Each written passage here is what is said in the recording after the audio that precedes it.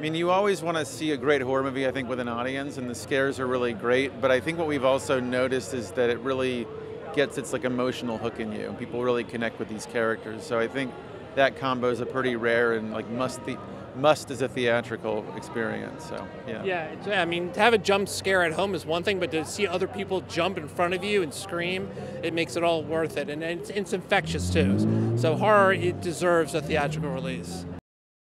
I think everyone grew up hearing about the Boogeyman, and Stephen King's great short story, which traumatized me as a kid, made the closet the scariest place of all. So I think everyone's had this fear of what's behind that slowly creaking door, and I just think that it's universal to all cultures, to all ages.